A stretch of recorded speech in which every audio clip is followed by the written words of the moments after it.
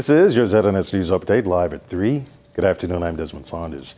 Minister of National Security, the Honorable Marvin Dames, says all uniformed branches under his domain are adequately equipped to enforce all protocols and procedures in wake of the COVID-19 crisis. This assurance coming after a number of officers were quarantined due to possible COVID-19 exposure. The most recent law enforcement branch impacted by COVID-19 is the Department of Corrections, with an off-duty prison officer confirmed to be among positive COVID-19 cases last week. I mean, our officers are on the front line, and so one can expect that, I mean, given the period that we're in, you know, some will probably have to be placed in quarantine. And so we continue to plan, we continue to meet, and continue to ensure that all of our agencies are providing the level of service that is needed to protect and safeguard the people of our nation. The Price Control Commission sending a strong warning to lawless retailers and wholesalers involved in price gouging as the country faces a second wave of COVID-19. A team of price inspectors will be hitting the streets targeting retailers. President of the Price Control Commission, Danny Sumner. Our concern is that there is not sufficient meat on the shelves. So a lot of consumers are complaining the lack of meat. And this is not one particular store.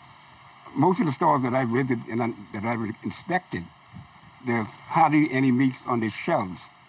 So I hope that the stores owners are aware of that and produce more meat to the consumers so that consumers will not be complaining about the lack of meat.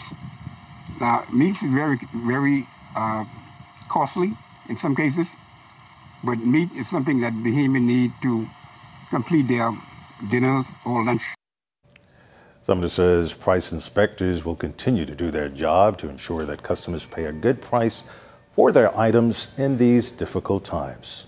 While the University of the Bahamas and the Ministry of Education will begin the 2020-2021 academic year with a 100% virtual platform, which means there will be no face-to-face instruction until COVID-19 conditions improve. The Ministry of Education advising students planning to head off to school in the fall to consider continuing their education online or studying at a local institution rather than traveling abroad in wake of the COVID-19 crisis. And finally for you this afternoon, poultry from local staple Abaco Big Bird is back in stock after an 11-month absence. The local producers managed to send out about 1,000 packages of their signature all-natural whole chicken to Allen's grocery stores earlier today. The major milestone coming after months of rebuilding barns and sourcing new stock. Abaco Big Bird General Manager Lance Pinder. So it's going out to the local stores here in Marsh Harbor, like Maxwell's. So I don't know, we're excited. Everybody's excited. Every time we go there, every time I go to the store, or my brother goes, or anybody sees anybody from my family, the butchers and stuff stop us and ask us when this Big Bird chicken to be available.